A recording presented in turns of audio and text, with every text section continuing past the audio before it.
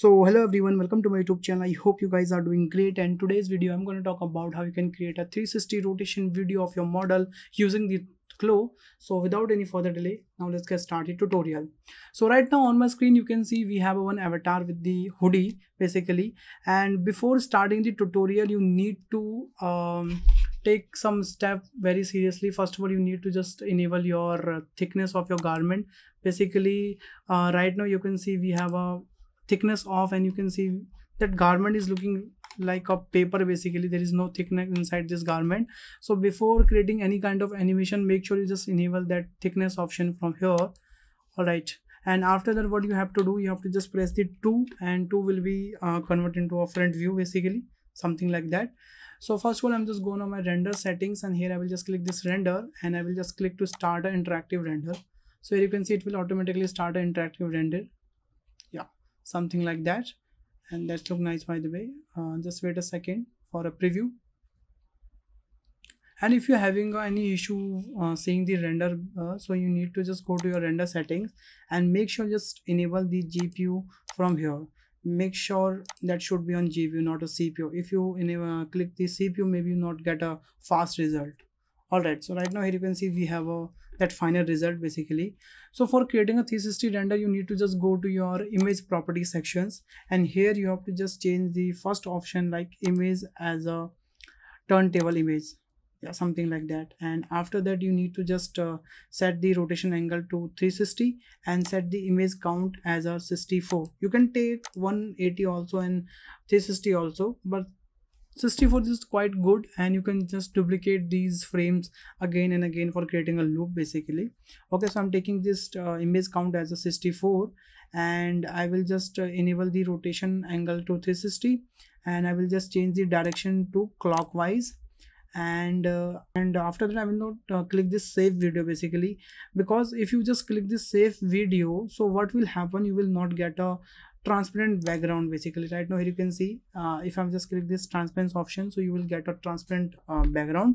And if you will just click this save video, so it will automatically add the background into your video basically. So it is like little problem, so make sure you just turn on off the video, and you will get a transparent frame by frame animation.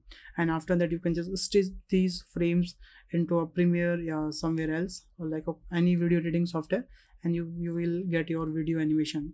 All right, then after that you need to just change the orientation. If you want to change, you can just take a portrait and landscape.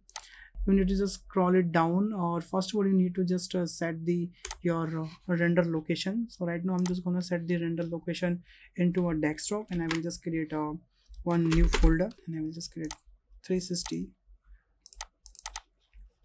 Yeah, something like that. So now what will happen, I will just take a render basically, and I will just go to my render settings here, and here I will just set the render time only 1 minute. Yeah, that's so nice. And I will also enable the GPU supporting. So what will happen when you will enable this GPU supporting, so your system will take support of your GPU as well, so maybe you will get a fast and perfect render without adding any noise basically. All right, so all settings are done. If you want to add the any kind of lighting into your scene, so you can just add the lighting from here. Otherwise you can use the default lighting and that environment texture as well. And I've already shown you the all image settings, what you have to do before taking a render. And if you want to change any kind of camera settings, so you can change from here. If you want to move your model horizontally little bit, yeah, maybe vertically little bit, so you can just use these options. But right now we don't want to move our object anywhere. It look nice because we want this to render. So after complete the all settings, make sure you just go to your render setting, and make sure just check the render time should be 1, and that output folder also should be selected. And then you can just click this pause button, and after then you can just click this play button, and your render will start. So after that, after completing the whole render, you will see 360 rotation animation. So right now here you can see we have a 64 render totals, and right now first render is happening basically. Here you can see how far it is happening by the way. Thanks for watching this video, guys. If you learned something in this video, please hit the like button, the share button, and subscribe my channel. Also, if you have any queries, if you have a suggestion, please let me know in the comment box. I will definitely reply comment. So bye bye, take care and stay home, guys.